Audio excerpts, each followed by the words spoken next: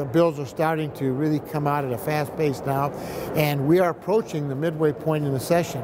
Next week will be the last week for committee hearings, and any bills not actually heard by next week in committee will no longer have a chance of surviving and being heard the rest of the session. Last week I was unable to cover the fact that we covered the school starting date, which is of very big importance to our local schools up there. That bill failed, by the way, of a vote of 25 to 23, but it can be brought back one more day. It has eligibility to be brought back for reconsideration because the constitutionality of 26 votes needed for defeat wasn't reached. So there's a chance that it may be brought back again, but as it stands right now, the school dates will remain as they are. Also, we've had on the calendar Senate Bill 575, which is the teachers' collective bargaining bill. It's been eligible to be voted on now for a week, but it has not been called down.